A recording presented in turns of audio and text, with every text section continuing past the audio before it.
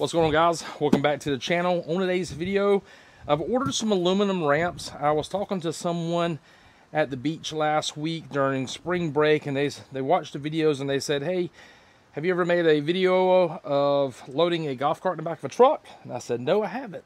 So it got me thinking. So I got on Amazon.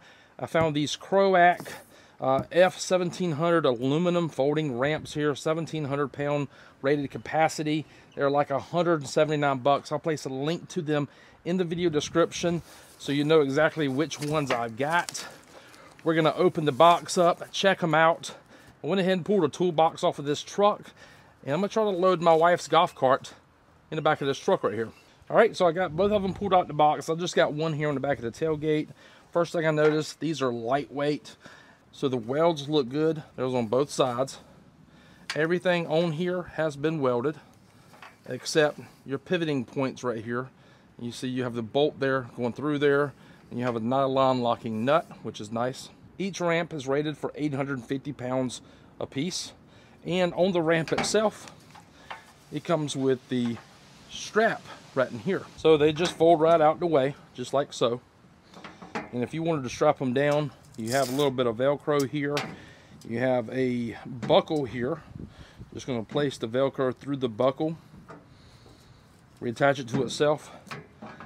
Then these right here too are together now in one piece, so it's not going to come open. Now on the end here, this is the piece right here that's going to fit onto the tailgate. It's got some rubber covers on here. I'm not exactly sure if we can pull them off, and we can't. I mean, you can pull them off, but they're sturdy. They're on there.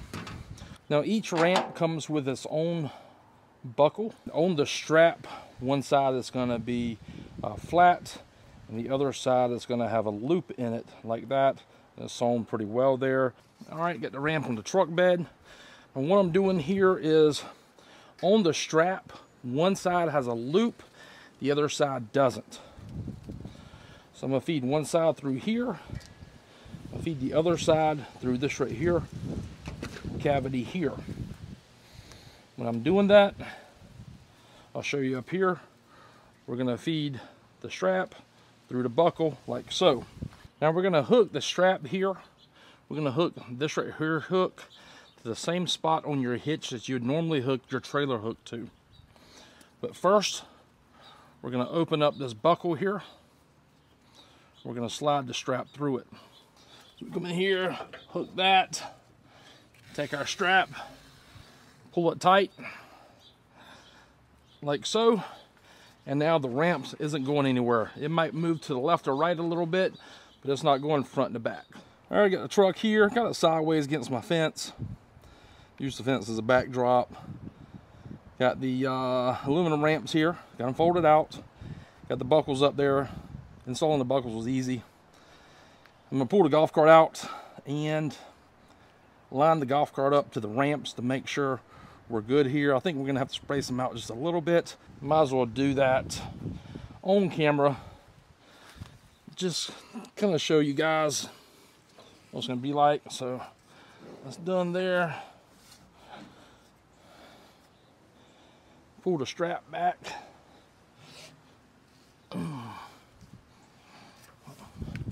Strap is pulled back.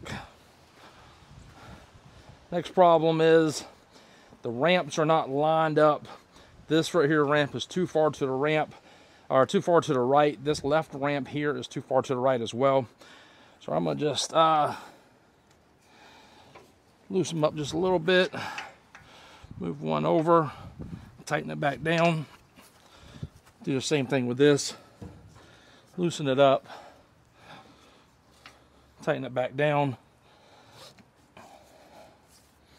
because we want to make sure the ramps going into the bed of the truck is not going to hit either fender of the truck.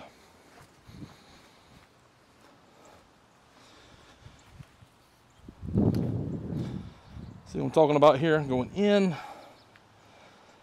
to the truck there. So this right here ramp looks to be to the left. That fender well just a little bit.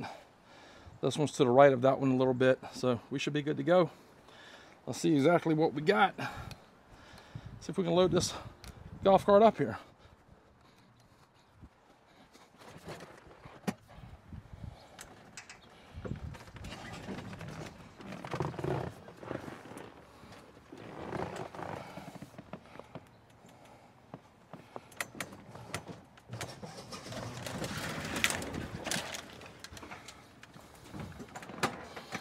There we go. We are in the truck officially, and the ramps work fine. Now see where we are on the tailgate here. I'm gonna get down, bring you back up here a little bit as well.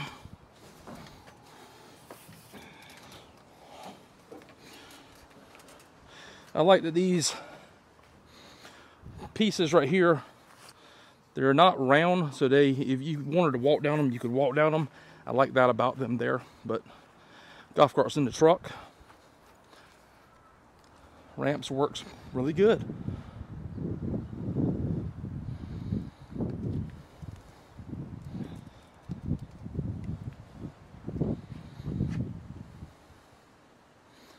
So it looks pretty good. Golf cart fits great in there. If I ever needed to carry it somewhere, you can do it in a short bed Chevy truck. You can do so many things in a short bed Chevy truck, boys. Don't get me started. You can do all kind of things. And these little short bed Chevy trucks will run too. That's all I'm gonna say about that. Especially that one. But golf cart's in there. Pretty simple, looks like. Can't lift the tailgate up, no problem. The tires are actually on the bed. But there it is. Golf cart's in the bed of the truck. I think the next thing we need to do is take it out.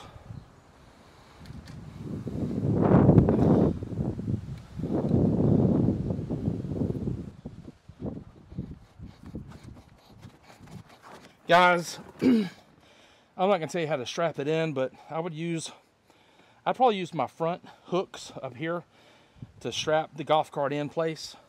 If you want to use your rear ones, you could do those as well. But like I said, it's in here. Backing it out. We're just gonna go slow.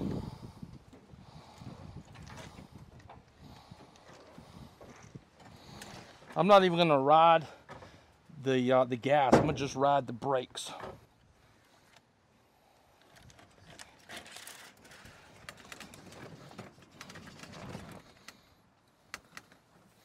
Pretty simple.